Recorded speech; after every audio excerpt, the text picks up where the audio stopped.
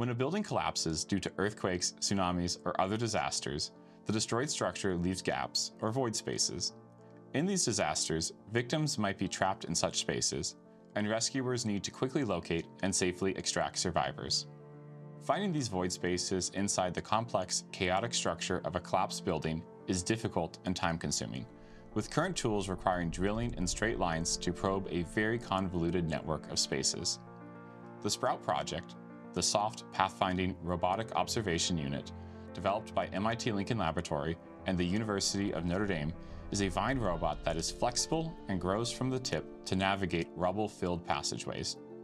The system is capable of growing through tight apertures, flexing around corners, and into void spaces, allowing search and rescue crews to safely probe for survivors more quickly and nimbly than before. Controlled by an intuitive joystick interface, the Sprout system comprises an inflatable Vine body made of a tube of airtight fabric. The Vine extends via air pressure provided by a portable air tank. 3 pouch motors along the length of the Vine body enable the Vine to flex and turn.